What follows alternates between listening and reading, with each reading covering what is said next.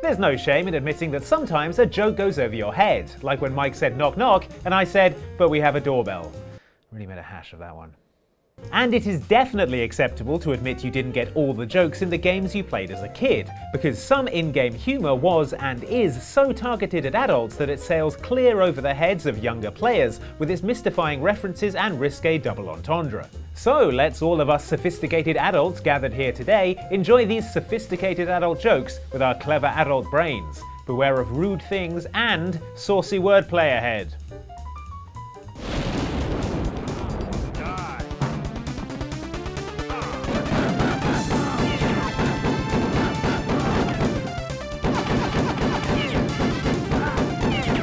Don't get me wrong, old school shooter Rise of the Triad was definitely not a game for kids, which is exactly why I wanted to play it so much, obviously.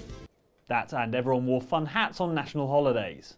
Rot, as it was known, was like Doom, but somehow even more violent, with a spectacular array of deadly weaponry and more blood and guts than the bins round the back of a butcher's shop.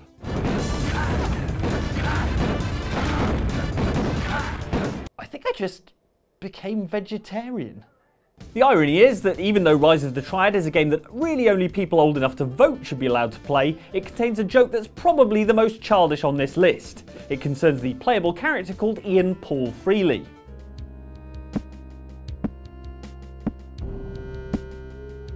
That could definitely be a human person's name. Surprise though, those first two initials are I and P. This means of course that whenever he looks at his credit card, for instance, it will say IP Freely, thus implying to the cashier that he is a man who does not adhere to traditional bathroom conventions when he urinates. Either that or he enjoys entirely unrestricted flow. I wouldn't like to speculate. It may just be because it took us an embarrassing amount of time to get this joke, but the whole scenario seems utterly ridiculous. What parent would curse a child with that name and consign them to years of playground bullying? Besides, how often does anyone use the phrase IP Freely? It's not something you tend to loudly announce. IP Freely. Honestly, it's like Bart prank calling Moe's Tavern in an episode of The Simpsons. Specifically, episode 3, season 1, Homer's Odyssey. Why can I remember that but not my PIN number?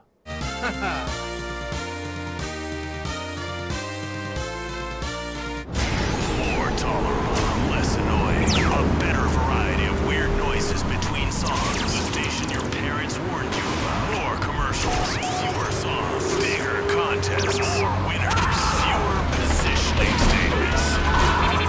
This is the one and only Head Radio. The unsophisticated among you might think that the humour in the Grand Theft Auto series is just a succession of crude puns, but that's because you don't appreciate satire, like me and my fellow intellectuals. Hey!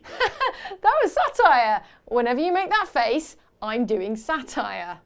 The point is, GTA jokes are about as highbrow as a frowning caveman, so since we were playing the early GTA games at an age below the one on the age rating sticker, there were bound to be a few blue jokes that flew clean over our heads like an over-enthusiastically flung frisbee. One such gem was the name of the radio DJ on Head Radio, which was Michael Hunt. Now DJ Michael Hunt taking you through another set of non-stop rock and pop. He also, however, goes by a shorter name. I don't get it. You know, like how Michael shortens to Mike? So like Michael Hunt, but with Mike. Still not with you. This is all on you, Rockstar. With this in-game joke, and actually several others, it wasn't until years later that we connected the mental dots and felt, well, a little bit embarrassed on Rockstar's behalf, if we're honest. Hey, it is Head Radio. I'm Michael Hunt, you can call me Mike, with another fat jam of non-stop rock from the station that can give you more because we pay our employees less. And who knows how many more wordplays like that there are in there that just haven't clicked for us yet. Like, Liberty City, is that a thing? Claude Speed? Sounds rude. Come back to me. Ah, the banana thief returns to the scene of the crime. Maybe we should just eat him right now. Do you have any idea how much cholesterol is in one of these things? The Secret of Monkey Island is a hilarious game with jokes that can be enjoyed by people of all ages. I mean, everyone can enjoy me telling this guy that he fights like a cow, except him, I guess. You fight like a dairy farmer. How appropriate. You fight like a cow. I give up. You win. Devastating. He's devastated right now. That said, not every joke in Monkey Island was as easy for me to understand when I was a child. Later on in the game, you find yourself on the eponymous Monkey Island and need to collect a load of bananas to feed to a monkey so that the monkey will open a gate for you so you can stick a big cotton swab into a giant stone monkey head's ear and open a door to a lava cave full of pirate ghosts. Look, this is what adventure games were like in the 1990s. Just go with it. You can only get so many bananas from the island's trees, however, so to get sufficient bananas to bribe the monkey, you also have to steal some from the native islanders, who don't take kindly to you stealing their fruit. As Guybrush attempts to make off with several nanas hidden about his person, he is asked by the islanders if those are bananas in his pocket or if he's just glad to see them. Is that a banana in your pocket, or are you just glad to see us? Now, I have to tell you, as a kid, I spent a while trying to decipher this line. Would Guybrush have been glad to see them because they might have more bananas? Or because those masks are really fun? Or because they're going to help him defeat ghost pirates? Not sure how the pocket banana factors into any of those, but maybe the high levels of potassium in those yellow fruits would give Guybrush the low blood pressure and reduced risk of stroke he needed to vanquish his arch nemesis LeChuck. Who dares to enter the cabin of the ghost pirate LeChuck? Strange places, strange noises. Anyway, I later learned this line is a classic gag of a raunchy trouser-based nature, and to be honest, even with this information, I still don't entirely get it. Like, did he put the banana down the front of his trousers? Is that where the pocket is on pirate pants? Why are you making me think about this, Monkey Island? And don't even get me started on the bit in Monkey Island 2 where you find the belongings of a gorilla arrested for grinding his organ in public. This is supposed to be an ESRB-E. Do these confusing letters mean nothing anymore? Okay, I'm ready. Energize.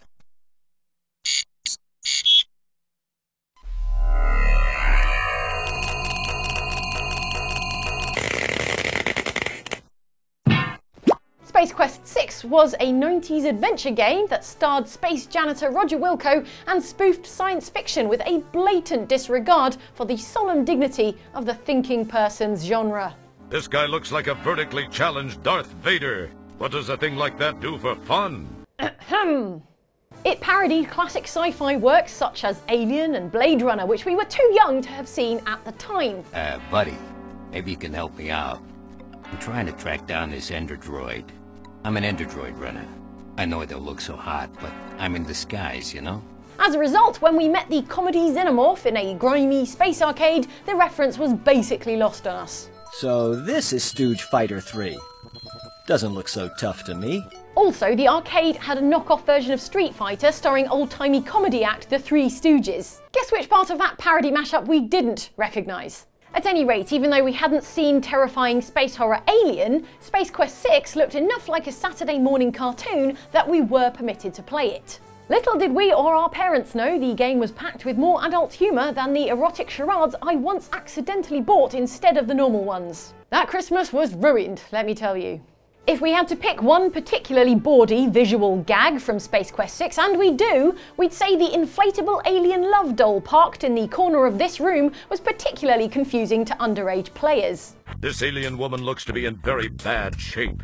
Her pupils are fixed and dilated. Her body is stiff, almost as if she's dead, and her skin looks tight and puffy, as if bodily gases are building up inside her. The mannequin-looking thing owned by the thugs who kidnap you early in the game is, looking back now, clearly an artificial companion. Bandages and patches appear in profusion all over her, and some of her seams look like they're about to give way. However, between the low-detail mid-90s graphics and unhelpfully sarcastic narrator, we were more or less mystified by this rubber roommate, which, also looking back now, was a reference to a lady character from Total Recall. Another film we had not seen at the time, thank goodness. You make a mental note to come back and rescue this poor woman. This was but one of the many ribald references in Space Quest 6 that went over our naive heads. But hey, at least we could enjoy the myriad good clean jokes like the amusing shape of this spaceship. See? Definitely get that. Underpants. Looks like an underpants. Yeah? Yeah.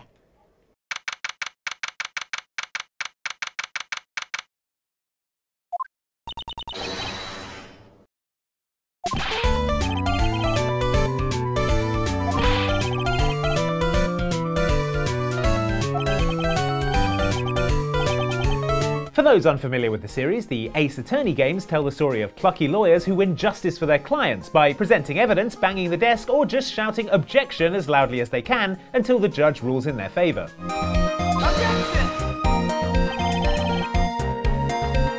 Yeah, good point. Not guilty.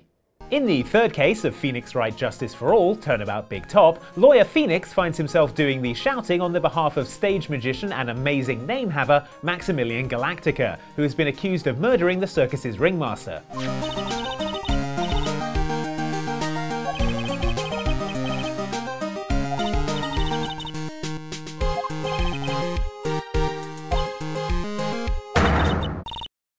Naturally, this means Phoenix has to interview people close to the case, which is why you end up talking to Mo, a nightmare clown wearing an outfit covered in pictures of his own mouth. Honestly, clowns, you are not helping yourself at this point. Mo isn't a very successful clown, but that's just because he's terrifying and all his jokes are terrible. Still, I do feel a bit sorry for him after Phoenix's assistant Maya hits him with a heh, the second most devastating text response to a joke it's possible to receive. Right behind heh, if you were wondering. Anyway, one of the key pieces of evidence in the case is a stone bust of Max Galactica, and it isn't long before the comedy double act of Mo and Phoenix Wright have steered this whole conversation into decidedly PG-13 territory.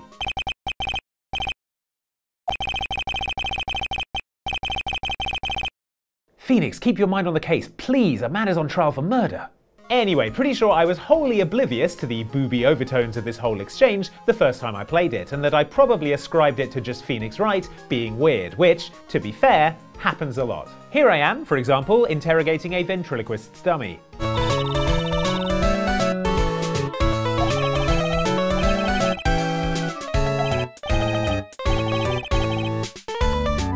Try as I might, I couldn't get him to talk, because my lips kept moving. Get ready, fighters! Go for it, man! Hadouken! Shoryuken! Shoryuken! Hadouken! Hadouken! Shoryuken! You all know Ken Masters from Street Fighter. He's the Ryu palette swap in a blonde wig. Come at me, Ken Mains.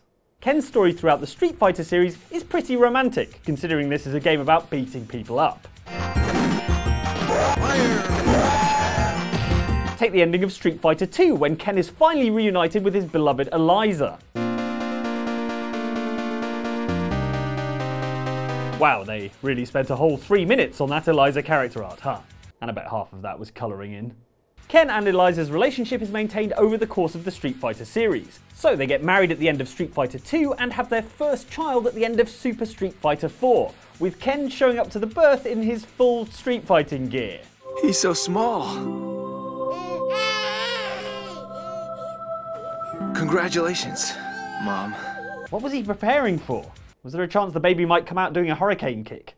The Street Fighter Alpha prequel series established the origins of that relationship, and in Street Fighter Alpha 3 there was a cheeky joke in Ken's win quotes. After beating his opponent with apparent ease, Ken says he needs a better workout and asks where Eliza is. This is supposedly in reference to them having energetic relations with each other. I am shocked. And also quite relieved that they're not beating each other up. However, we reckon it's still possible people might be reading too much into this line. It could be totally innocent. There's lots of ways Ken and Eliza could be working out together that aren't sexy times. What? They could be doing couples yoga. You lot just have filthy minds. Oh no. Our nefarious old foe, that plundering Punchinello, the Joker. Once again, the dynamic duo spring into action to protect the good and true citizens of Gotham. Brace yourself, Boy Wonder. Those are military-grade poles, not for fun or recreation. To the Batmobile, Robin, we need to put a stop to that grinning devil. There have been many great interpretations of the character Batman, from Christian Bale's gruff intensity to Michael Keaton's swivel-eyed energy to Ben Affleck's chin was pretty good, so he's got that going for him. That said, many Bat aficionados hold a special place in their heart for the Batman portrayed by Adam West in the 1960s TV series. This was a Batman who wore grey spandex and was significantly less ripped than Bale. Also, West delivered every line like he was seconds away from cracking up and admitting the whole thing was a prank and that there are cameras filming you right now. Everyone, flee for your lives! Still not entirely sure that isn't the case, to be honest. So when the grown-up developers at Studio Traveller's Tales were developing the third LEGO Batman title in 2014, it made sense for them to include the venerable Mr. Adam West, who was still going strong as a voice actor and fast approaching national treasure status thanks to an adorable and self-aware social media presence. God, that pot roast looks amazing. With this in mind, the developers added Adam West as the character in peril for players to rescue in various levels. Excellent rescuing work back there. One day you might even become as great a legend as me, Adam West. This was the role fulfilled by fellow comic book legend Stan Lee in the LEGO Marvel Superheroes games. I have no idea how that happened. Thanks, true believers. Which is great, but then you remember all the children who enjoy the LEGO games and that the Adam West Batman series finished its run in 1968, nearly 50 years before the release of LEGO Batman 3. You have to think that as a result, in the future there's going to be a whole generation of kids making videos like this about how they had no idea why this LEGO Batman game made them rescue the guy who plays the mayor on Family Guy. Still, maybe it'll encourage that generation to seek out the 1960s Batman TV show to see what Batman used to be like before he became a grumpy, CrossFit-obsessed murderer.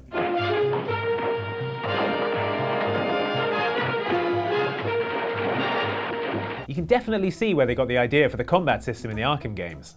Good thinking, Robin. There we go, those were some of the jokes that sailed right over our heads when we were younger, and then later in life we went, oh yeah, it was quite rude. Wasn't it? I realise now, everything was rude. Anyway, thanks for watching this video, and if you want to watch more videos from us up here, we've got one bit of an older video. This is about gimmicks that were too beautiful for this world. They were too far ahead of their time, haven't seen their like since. And down here is a video from Outside Extra in which we talk about the horrible decisions we made in video games and how much we regret them.